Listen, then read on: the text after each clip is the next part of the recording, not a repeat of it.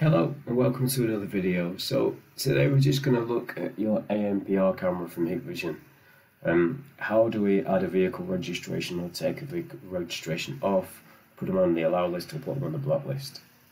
So the first thing you're going to do is you're going to sign into your NVR.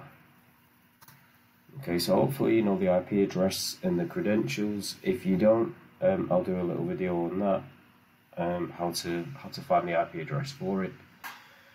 But basically we're going to log into the NVR now. So we're logged in.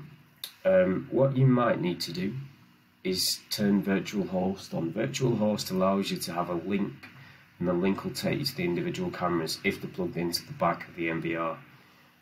So to turn this on, you need to go to Network, Advanced Settings, Other, and then you'll see Enable Virtual Host. That needs to be switched on.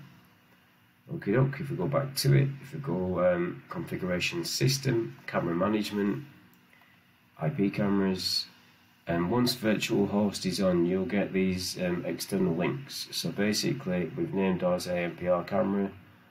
So I'm going to click the link. It's going to take me to the ANPR cameras login page. I'm going to log straight in, and then it's going to pop me on a live view. So to get to the list, we're going to go to Configuration, then it's Road Traffic, Block and Allow List. And as you can see, there's a test plate in here. It's not a real plate, I've just made it up. But what you need to do, first of all, is export the list to your computer. So that will download a copy. You need to open that. You need to input your registration plates. So it's quite self-explanatory. So we've got a second registration plate. We're going to have a PO16 WWW. And then what do we want to do? Do we want to allow it or block it? Well, I'd like to allow it. I'd like it to lift my barrier or open my gate. Something that people get caught out on is this bit. So you're very tempted to write the day, month and year, but you've got to do it backwards. You can have a specific date if you want that reg plate to finish, or you can just go onto it like I do and write a ridiculous date that's not going to be here for a long time. So once you've done that, you're just going to save it.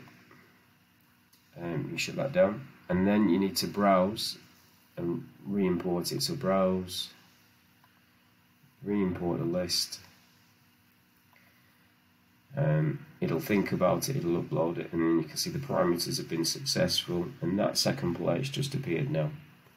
So that's how you load up a registration plate to your camera.